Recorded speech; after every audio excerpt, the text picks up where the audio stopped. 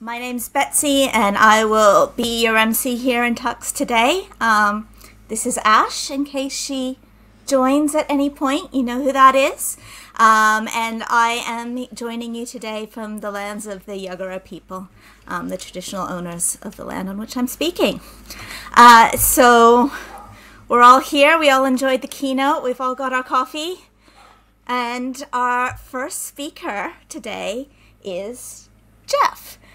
So Jeff Walsh is here with us. Jeff is a system software engineer generally found elbow deep in the crusty part of the code base that needs work. When not screaming why at commit logs, he is often seen around working with or talking about bikes. So Jeff might have some time to answer questions live at the end of his talk. If you would like to ask a question, please type it into the chat in Venulus there and precede it with the word question in all caps so that our lovely chat monitors can find it. Sorry, I'm just shaking cat fur off of everything right now. That's what that is. And if there's time at the end, I will relay those questions to Jeff and he'll answer them. All right, over to you, Jeff. Thank you, Betsy. So, teaching an old bovine new tricks. I got to say, 2020 wasn't all that bad. We got a new release of Emacs. There's some history where sometimes a major release will take 10 years. But this year, not so much. There was a huge jump in 27.1 for some reason. It just felt like we just took a huge leap. Half-buzz support, so good font rendering, so which gives us ligatures, it gives us a whole heap of other stuff, color emojis. Native JSON support in C, so much quicker than the Lisp version of it. Portable dumping, which sort of allows a bit of a speed up for startup and shutdown and stuff like that. And more importantly, tabs. This is a feature that had been asked since the dawn of time. Basically, since your old Firefox 4 days when it introduced tabs. And it seemed like a lot of things were getting sorted. Unfortunately, Navel-Gazing set in. I mean, you had tabs, what else did you want? But it kind of descended into a bit of a, hey, how can we make Emacs more popular? How can we improve and get new users? We're lagging behind Vim. And this has spilt over into LWN at least once, went over to Hacker News and a heap of others. And I mean, there were still remnants of this discussion going on as late as December. Truth is, this just happens every single year. This is a thing of emacs-devel. 2020 was only kind of unusual in that it was a release year. There were 2 of them, and more people were home working from home and doing stuff from home to actually pile in on the discussion. So more opinions are being thrown about. Some of the features were getting discussed. It's mostly because actually it could take a lot of time for it because there's always this initial resistance from the old hands, and I'm probably getting towards that stage now. But if someone is able to present code in front of developers and maintainers, it's usually we'll see welcoming reviews. I mean, you can just about play bingo on this discussion list because every year we should change Emacs Lisp to JavaScript, TypeScript, TCL, whatever. We should replace the C mode with Rust or whatever other language is supposedly safer. And we should probably go and use the CUA, the common user access key bindings that are found in every single other editor. I mean, that has been done, but they want to do it by default now. And I think that would sort of lose some of the essence. I mean, changing that Emacs Lisp to C or that Emacs Lisp to a JavaScript or even the C parts with the JavaScript basically just makes it a version of Emacs code, VS Code. So we kind of then getting to a point with what is Emacs. There are some other things that we always see. There's this idea of things that are very technically hard, that involve tons of work, but would be welcomed by the Lisp, and that is, let's make the Lisp bit a little bit faster. Try and write less C, write more Lisp. That's the key takeaway from Emacs is that it is the Lisp editor.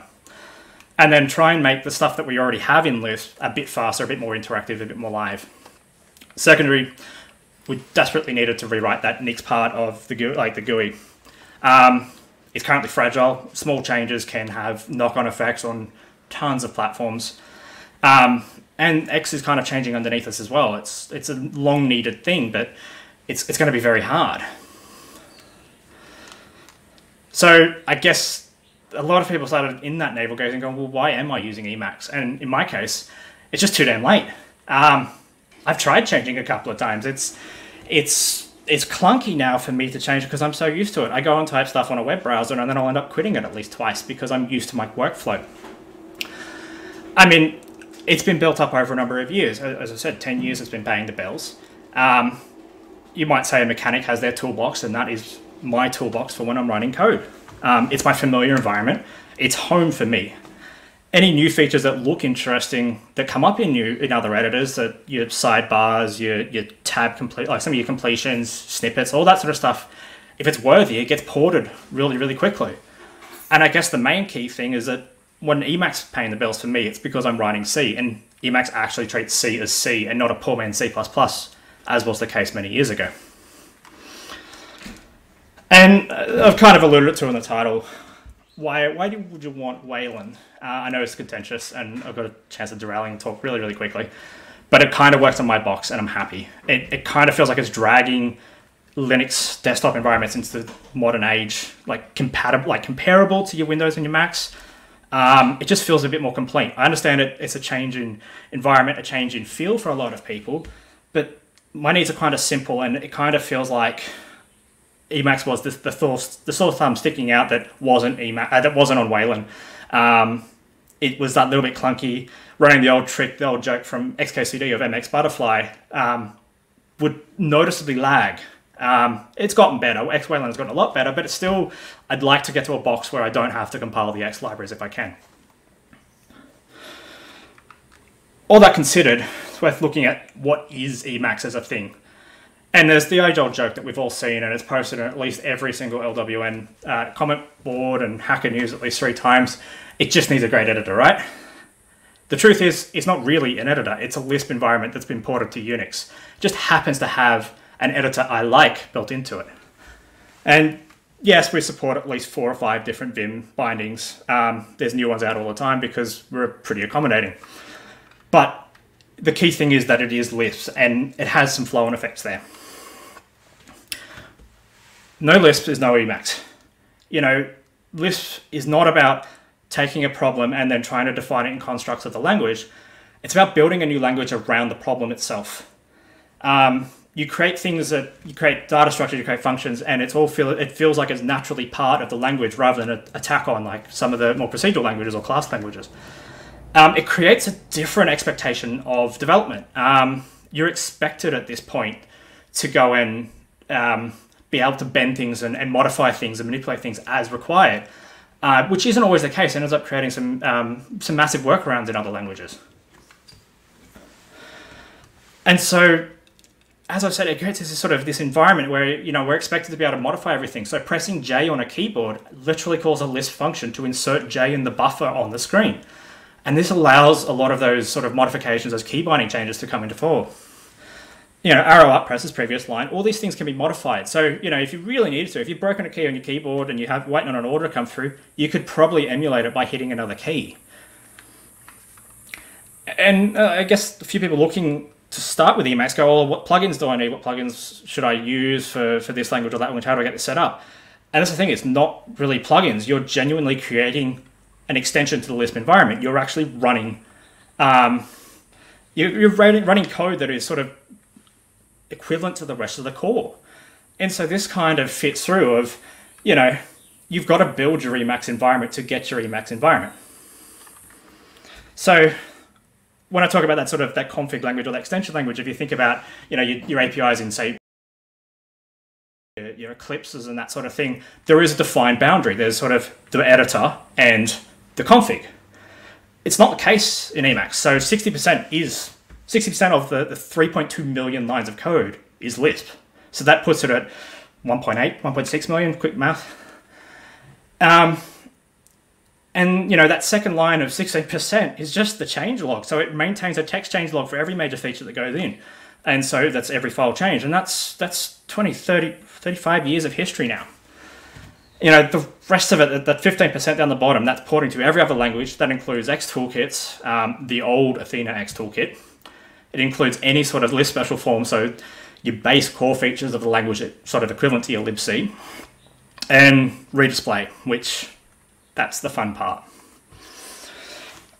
Redisplay code was C written by Lispers for Lispers, with some compilers that predates a lot of the standards. So, I mean, I've written a lot of C code in ANSI C89, maybe with a couple of 99 extensions. Emacs has sort of history that dates from the earlier parts of the 80s, so C standards just weren't yet established. On top of that, there's tons of macros. Just about every call you need to make will involve writing 2 or 3 macros, or using 2 or 3 macros to abstract away 40 years of history. There are tons of just small changes that are just simply there to actually overcome a bug or an incompatibility on one particular platform. And so tracing execution of redisplay is notoriously difficult. It's one of the most difficult parts of the code base. Originally it was written to minimize lag on networks in MIT from, the early 80s before Ethernet started becoming usable. And to this day, it still has some of that code. So the next section, I'm basically just pilfering everything from Daniel here, and I would recommend going and checking out Buttery Smooth Emacs. It is a Facebook page he's written up, but it goes through far more detail and far more interesting points. But the key thing is the next bit's going to be a bit crazy. So Emacs was never really a graphical user interface. It was always written as a terminal thing, and there was this X project going on in another part of MIT at the early days, and so I could say that Emacs was an early adopter of X, but I really mean X was kind of ported to Emacs. It wants to own every part of its loop, so it has its own event loop to be able to redisplay. If the redisplay system gets asked to go and draw on the screen by X, which is an expose call, and redisplay is not finished, Emacs will tell it to bugger off. Here's a grey rectangle. I'll fill it in when I'm damn good ready. To this day, Emacs wants to be the master of its own domain. Like the modern Xcode still has little features about every little detail that's in there, tries to track everything. And part of that redisplay interact where it just draws that grey rectangle creates this flickery mess that sort of got solved about 5-10 years ago at least 5-10 years ago on every other major toolkit. At some point, we decided to port it to GTK in hopes of improving things. The truth is we didn't really port to GTK. We basically just took X and just said, yeah, near enough. So effectively, we create a GTK window, and then we shove X calls inside that window. And then any event that comes in is an X event that gets forwarded off to the Lisp engine.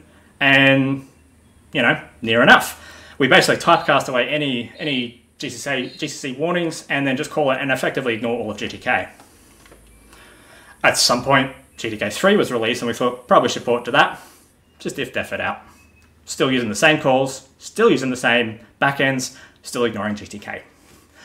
And I mean, I know GTK 3 had some more major inputs, more major changes over time, but realistically, that's all Emacs has done.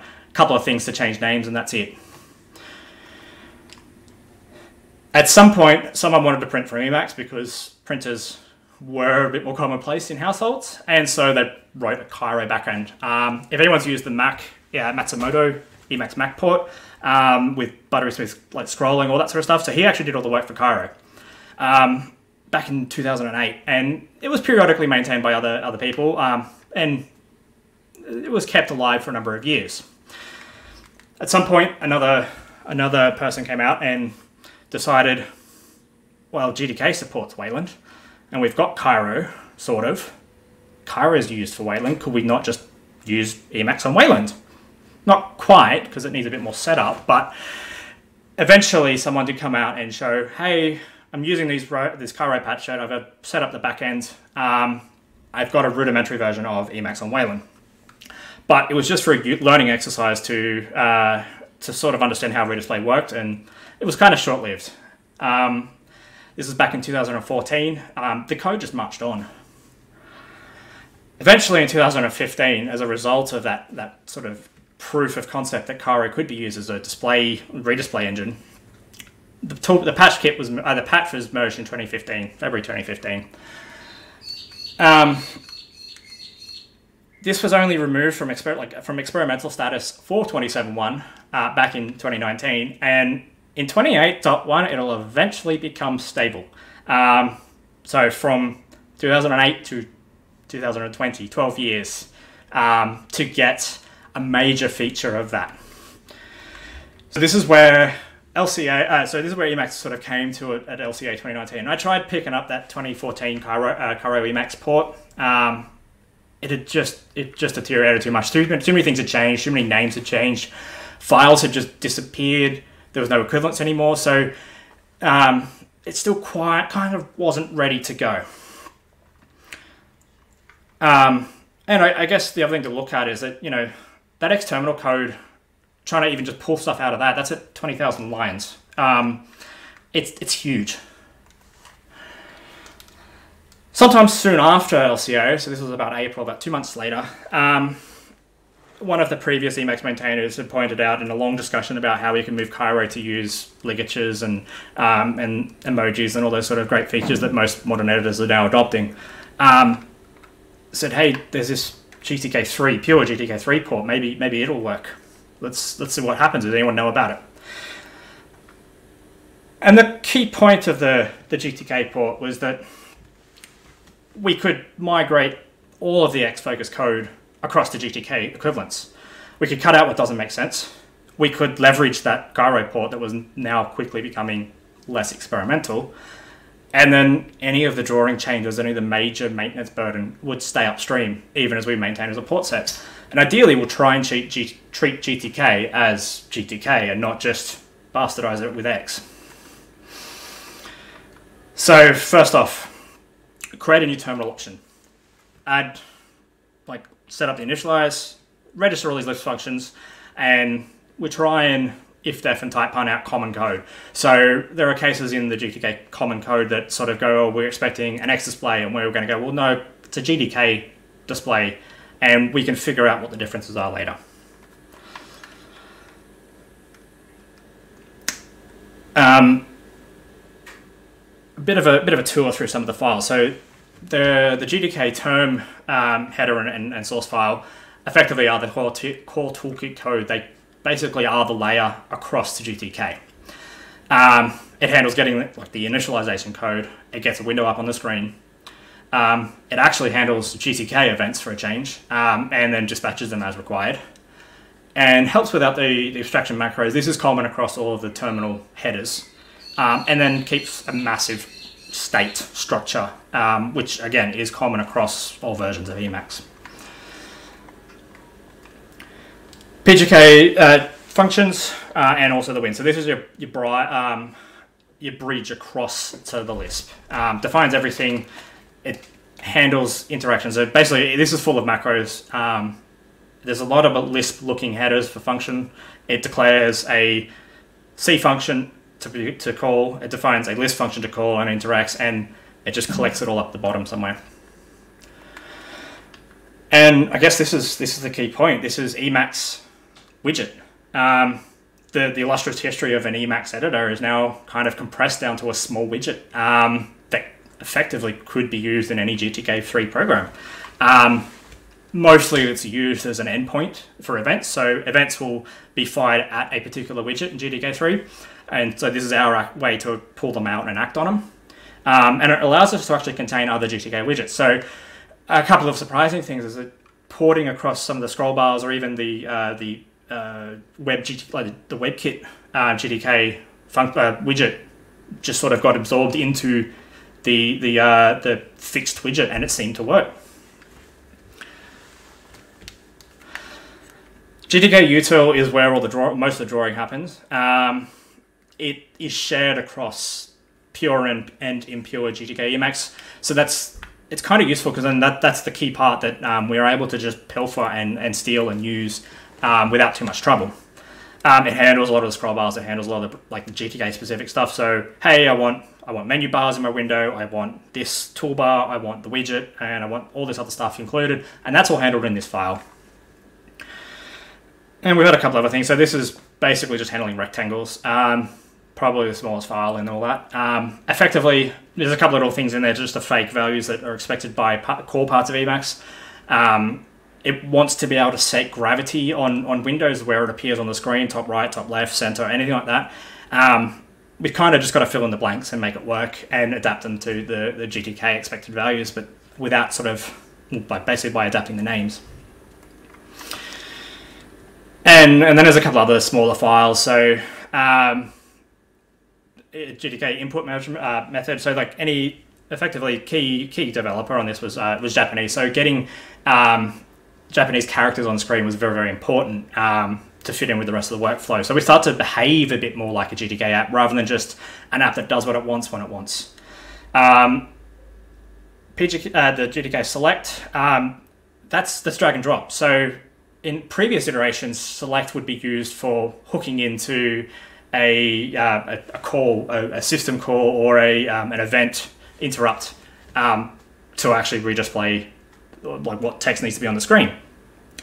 So that's kind of why I've pulled that one out a little bit. And then yeah, menus for menu bars, because again it's separate. We're not just sort of drawing this manually with X widgets.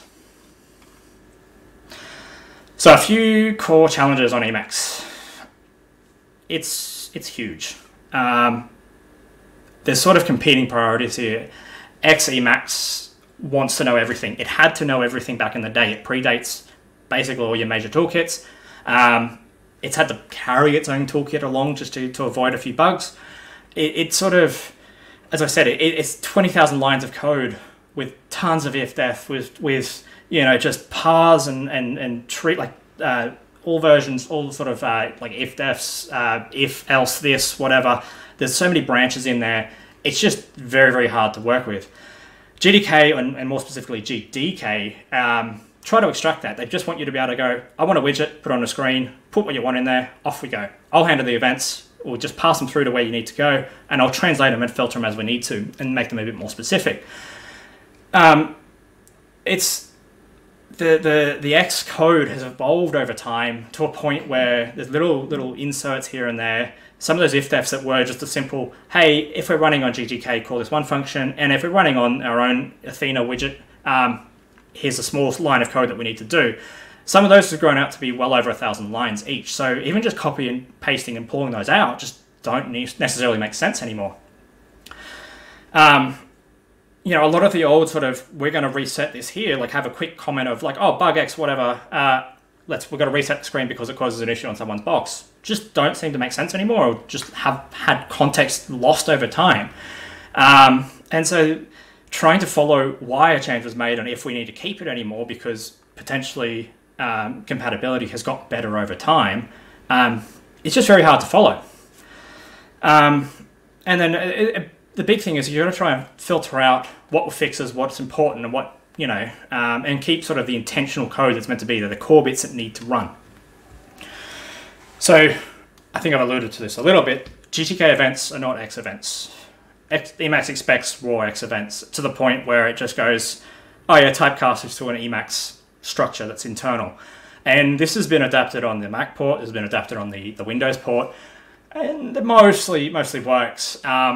But then we get to a point where parts of GTK need the raw event that it was given to operate on quickly so it can filter out more information than what it's going to provide in an interface. And Emacs doesn't like that. It wants everything to go through the Lisp layer. It wants you to be able to take that event, hook in on it at the Lisp layer, and act on that event yourself. Maybe you don't want that going through to the rest of the terminal. Maybe you want to do something else with it. Maybe you want to say, okay, cool, when we resize the window, I want it to flash bright purple. It's something that, you know, you could do in Lisp, and we're kind of getting to a point where it may not be something we can support anymore. Generally, to keep both sides happy, we've just lied. Or, you know, we've picked up a couple of deprecated sort of functions that we'll eventually have to work around, but lying to keep both sides happy has just been the easier way of proceeding at the moment. In a GTK-only world, there's still a few discrepancies. So X versus Wayland. One of the key features of Wayland is that windows are independent. They can't see anything around it. They don't know the rest of the context. And the coordinates start from 0. X supports global coordinates. So that causes a few issues where if we're trying to calculate, hey, I want to put this pop-up on the screen, which is a feature added in 26. In X, it needs to calculate, in original X, it needs to calculate, okay, Emacs is in this location on the screen, the corner of the window is here, and then we can offset down to this point. In pure GTK, we sort of go, okay, where's the corner of the window? We need to offset this far inside the window. And we get different values. On Wayland, that'll take from the top corner of the drawn window, and then on X, it'll take the entire decorated window. And so swapping between the two, we get a variation where X will be off by 25 pixels, and then Wayland will be sitting lower. And then at some point, window sizes will change, and it'll expect things to be a bit different. And so your pop-ups end up just bouncing all over the place. And this ended up being about 3 weeks of my life at one point. Just any spare minute I had of code was just trying to figure out how to actually get that position calculation right. Eventually, we just lied to Emacs again and just said, this is a window, but realistically, it's just a widget. So the widget stays within its bounds. It stays on the Emacs window. It's relevant to the parent window, the top corner of the drawn text editor area, and it stays still. It doesn't move. It doesn't bounce around. It's the right size. It's the right position on all platforms now. So that's finally been solved. And then integration. I mean, we already talked about X being huge on its own. This change set was equally big. The original commits to, hey, I want to start a pure GTK3 port was late 2017, early 2018, I think. I jumped on about a year later in 2019. And then eventually I thought we should probably rebase, clean up, fix up the commit formats to meet expected norms of the Emacs repository. And that took a number of passes, a lot of Git rebase history, a lot of manipulation. That was another month. So in the end, I got well over 300 commits down to about 100.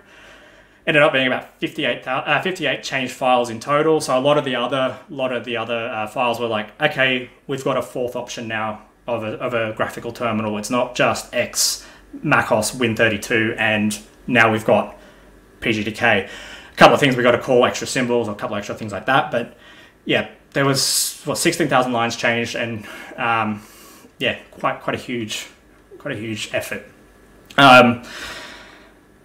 So it doesn't work. Yes.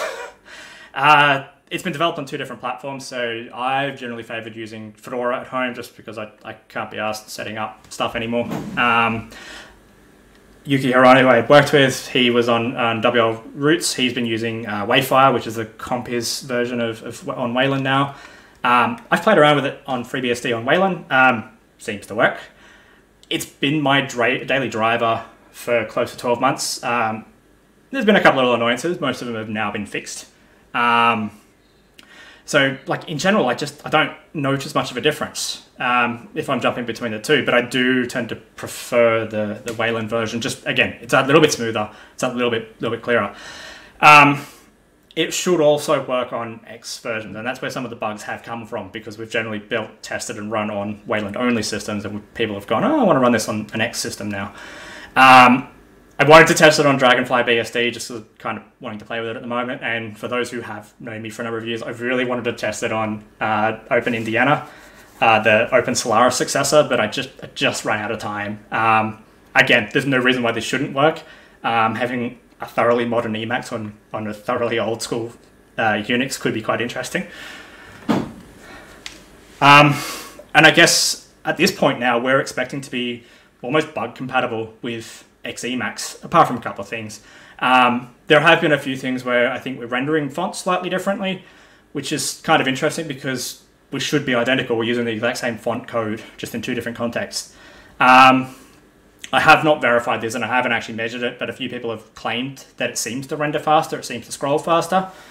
But on the consequence, we do use a little bit more RAM compared to a base Emacs install. This might be tied to the fact that we're now including all of GTK.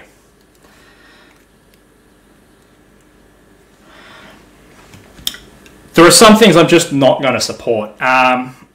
This sort of level, I had to pull in, an XKCD, but this is just going to be something I'm just not going to be able to fix. There are no X settings on Wayland, so we've jumped across to using G settings instead. We've got a schema. It's in the repo. You can have a look. So some things you can modify from a dot file outside of that, and the other major point is going to be that Wayland doesn't support global positioning. It leaves positioning of windows up to the display manager that it's used, the compositor. So you can't just go, every time I start Emacs, I want it to be in the bottom right-hand corner. It's just something we can't do. GTK doesn't provide it. It's just not going to happen, unfortunately. There are a few other little bits. Some of it just doesn't make sense. The way we used to hook into X to get events, again, there were a few Lisp functions around that. I'm just not going to support it. There's just no point. Where does GTK Emacs go next? We try and march on to master. Well, I think it got renamed to main in the last couple of weeks, actually. So if that's if you're looking for it, it might have changed. We're currently a feature branch. So if you look for feature/pgtk, we're on Savannah, the GNU Savannah. So we've sort of been nominally accepted by upstream. There's a little bit more to go. There's a lot more testing that needs to happen. It needs to be verified in a lot more boxes. If someone is better at GTK than I am, and maybe even Yuki, I can't really talk for him, definitely going to be appreciated. It's probably the first time I've actually worked with GTK in my life, and there are a few times where the doco just didn't necessarily sit well. It didn't seem to make sense, or it didn't actually do what it said, and it may have been a fact that in GTK 3 it was designed for X initially, and so this is supported on X, but it just doesn't make sense anywhere else. I mean, we could look at GTK 4 as a next option. Again, that's sort of a massive reset. It's a bigger change from 2 to 3.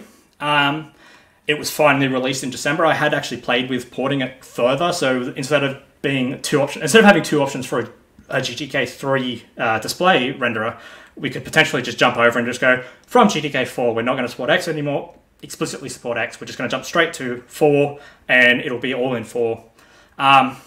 The more I look at it, when I was playing with it, a lot of stuff wasn't settled. Drag and drop was not even written just yet. It was still being reviewed. And it could create a bit more drama. There's a lot more changes there from 3 to 4 that would actually, make it a lot harder.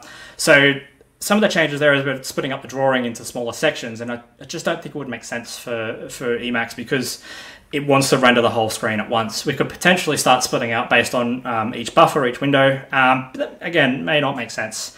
I know someone has played with it. He seems to claim that it has got pure GTK support on 2, 3, and 4. I've had a look at it. Some of the code probably won't make it upstream, but it seems to have some good luck with it. So, sounds good.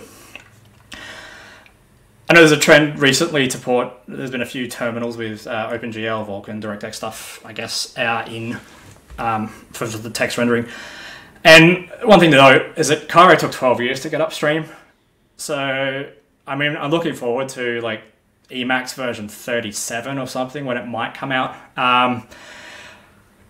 Text rendering on a GPU involves a lot more work. It involves a considerable amount more prep for each glyph. We could just sort of take a known size and just bladder it onto the screen, but everything we do at the moment is in SVG, so we can resize it quickly and easily, and it allows us to have variable sized and very proportion fonts on the screen. It may not buy as much yet. I know there's some work on in Halfbuzz and a few others to actually improve rendering to an OpenGL or Vulkan context. I'd be for it, but I don't have that background. But I guess, what about the wider Emacs? What's next for that? Genuinely, I don't see Emacs breaking away from its potentially ugly view, its ugly looks. The key bindings are going to stay. There's too many old hands, and unfortunately now one of them, that are just too used to those key bindings that they won't change. And the unfortunate thing is that on emacs-devel, as soon as you nominate something that would be a major change, and hey, why don't we change this by default? Old hands could add in this one line of code to turn it back off. Out come all these people who you've never seen in your life, just going, no, this would be a disaster, we're not doing it. Look, I wouldn't be opposed to changing to the other key bindings by default if I can get back to them quickly and easily, but there's been a strong adherence to let's not upset our old users, that's our core base. It's gonna stay like that for a while. And as far as the ugliness, GTK is not going to fix that. It's still a white on grey sort of appearance at the moment. You can make it look better, but it's a customization thing. We're providing the environment more so than actually providing a complete editor. And I don't think Lisp is going to be replaced. I mean, there was talk of replacing it with another Lisp, and then we end up in a massive sort of, if you thought how do we make Emacs more popular one's a sort of a big bike sheddy type discussion, try reading one of these. Half the camp wants Scheme, half the camp wants Common Lisp because both are supported. One's faster, one's this. And then you get the others going, but what about supporting Emacs Lisp in Scheme or in this one? And then it goes on for months and months and months. I still don't think that'll happen. I think Emacs Lisp has too many core things that are built into it now to modify text, to modify whole buffers at a time. I can't see it changing. But I think an interesting point that's been made in the last couple of years is that we're moving towards libraries rather than do it yourself, or not invented here, I guess. There's this move to Cairo and half-bars and now that the JSON library. I can see that trend continuing. I can see us pushing more stuff back out. So just by moving stuff across to half-bars, we got ligatures for free. We got smileys and stuff like that included for free. And there's a few other libraries. There's always been this hesitation just because what if that library is not supported on this old Unix system that everyone used to use? And we've kindly gotten to a point that in the last couple of years, we've just got to start dropping them. No one uses Erix anymore. SGI hasn't supported Erix for close to 10, 15 years now. And it's the same with some of the other ones. We might just have to go, if we can't port that library to the new system, maybe we've just got to drop it. And there's still going to be a perfectly functioning Emacs from a number of years ago that is still going to work. Again, I'm not a maintainer. It's not my choice. But for the people making a decision are kind of a bit more receptive to that as an option. I mean, there are still a couple of things that we aren't going to do. We're going to keep in-house. Like the font rendering isn't handled by the Pango library like half of GTK. And I mean, it would make things a lot quicker, a lot smoother. But internally, there's still a few rough edges with the Pango library. It doesn't handle bidirectional support quite as well as Emacs does. I know the bidirectional project for Emacs took 5 or 10 years, and it was written well before Pango was sort of getting to be a usable state. So I think there's still going to be a couple of things we're going to keep internal, but the push to go to new stuff is good.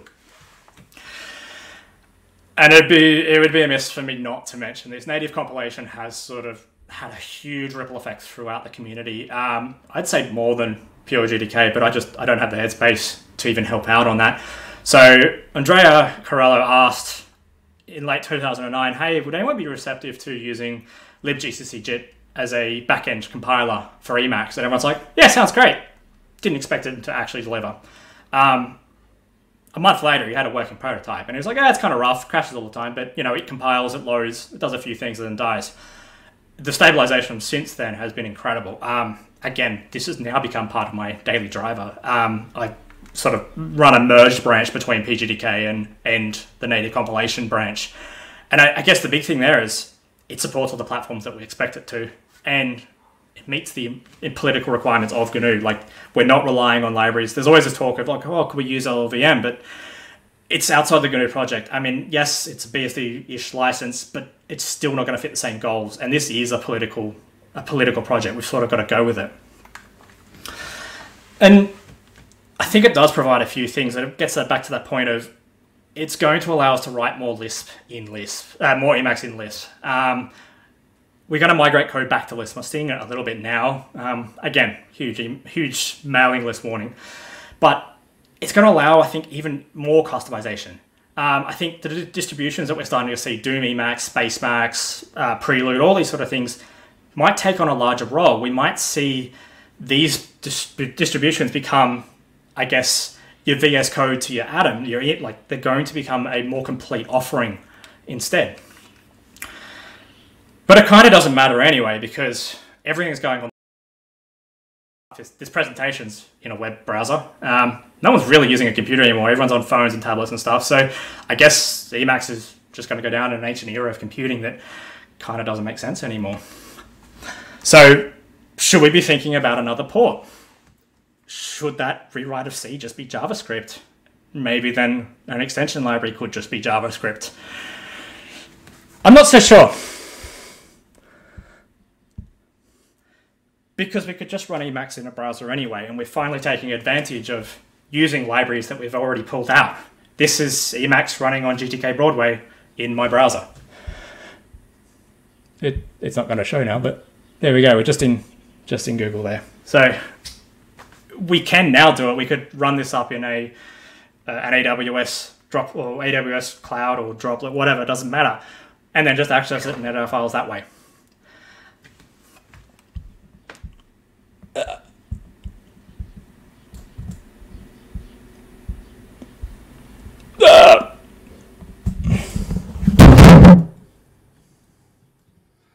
Just lost the mic. But with that, I'd like to acknowledge a couple of people. Yuki Hirano, who's been the main developer, he wrote most of those 16,000 lines of code, possibly much more. I think I squashed a lot of the rewrites, so some of it was missing. Buttery Smooth Emacs, if you want to get a hilarious take on the state of redisplay in 2016, when he tried to port double buffering to it. Again, something that was always there.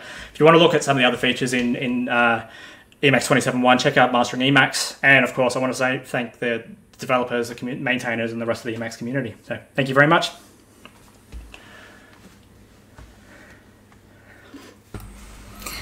Thank you, Jeff. That was a super interesting talk. I know you couldn't see, but I checked in on the chat a couple times, and the audience was pretty enthusiastic there. So thank you very much.